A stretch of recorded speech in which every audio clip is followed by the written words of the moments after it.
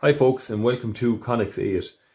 In this tutorial we'll be looking at an elliptical question again and a circles in contact question. So let's take care of the elliptical question first.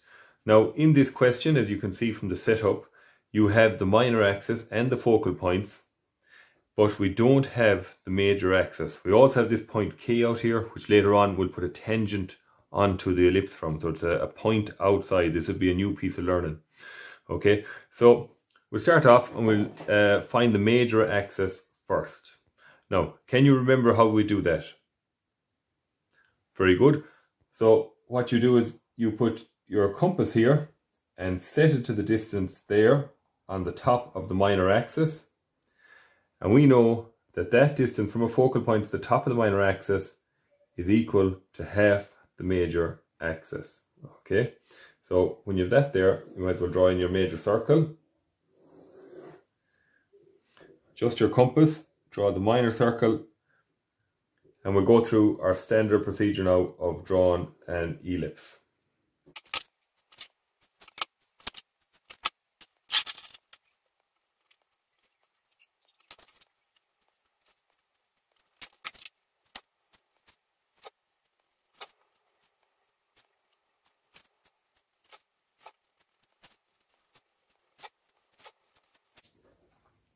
So now with the ellipse drawn, we're now going to look at our new piece of learning, which is how to put a tangent onto an ellipse from a point outside.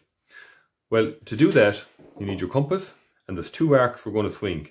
The first arc is with a radius K to F2, or the closest one to you, okay? So we're going to swing a big arc there. The next arc you need is to swing from F1, but we need the radius which is going to be the length of the major axis. Just move that onto F1.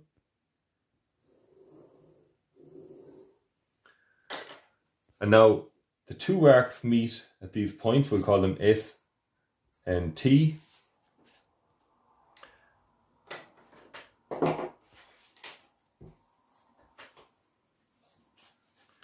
And what you'll do there is you'll join S and T back to F1.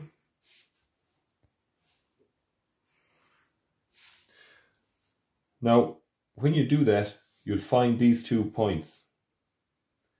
These are 2 points, so you could have a tangent on either side, whichever you want, okay? So I'm just going to put on a tangent on the top here. Now remember, a tangent is a line that touches the ellipse, or this conic, at just one particular point on the curve, okay? And that is our tangent there.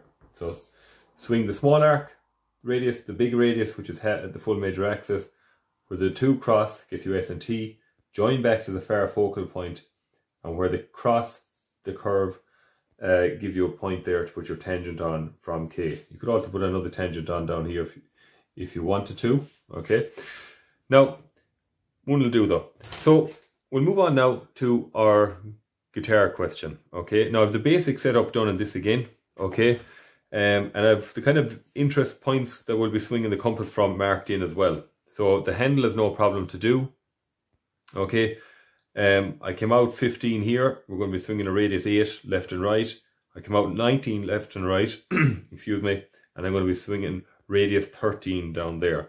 So we'll just put in the bottom of those in a moment. We might as well finish out with the top first. So up at the top of the guitar, I have these points here. Okay, and we know there's an arc there, radius 24.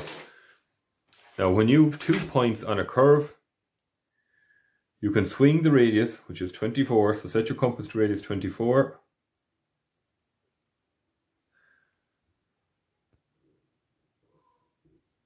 And where the 2 cross, we give you the point to put down your compass and draw in there. And always just check it first in case your compass ever moves. Check it'll land on either side. And that's the top of your guitar. Down here then, this one we're going to have radius 8 here and a radius 8 here. So I'll do those next. And we'll do them lightly for the moment.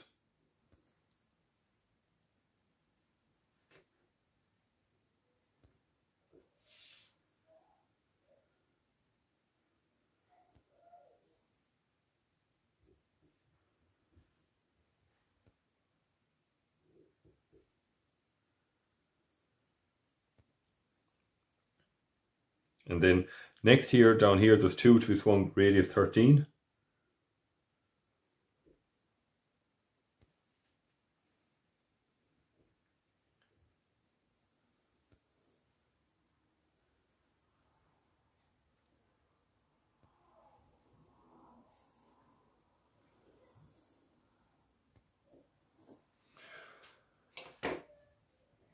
Now, what we have to draw in then after that is this arc, okay, on the right hand side and one on the left hand side.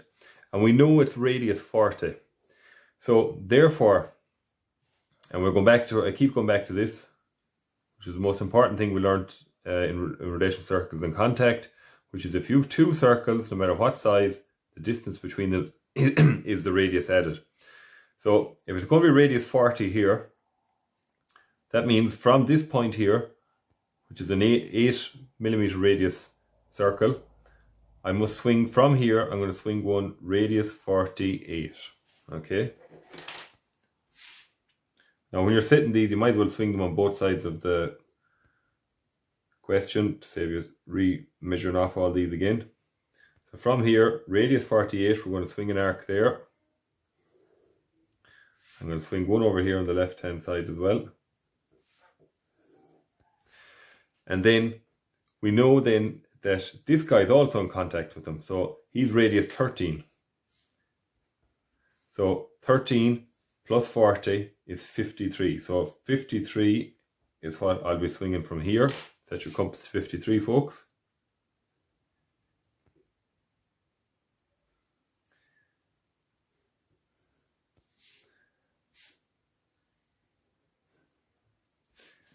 And now you have the point on either side that we can set our compass. Now set it to radius 40. And it should hit both of those nicely. Okay, and always just check it first in case you're a millimeter off or so.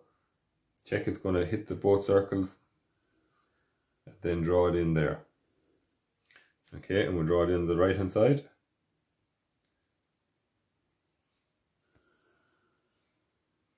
And again, if you ever wanted the point of contact, just join the centers up. That's how you'd find the point exactly where they touch, okay?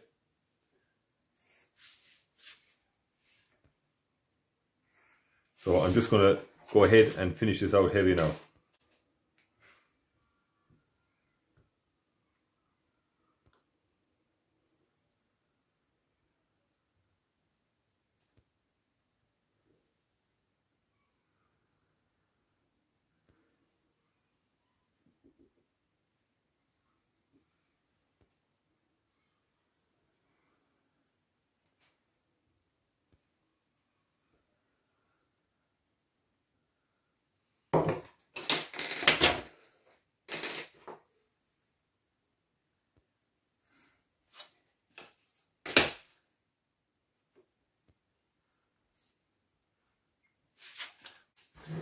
And that's that question finished out, folks. So I hope you found that useful. Take care, folks, and we'll talk to you soon.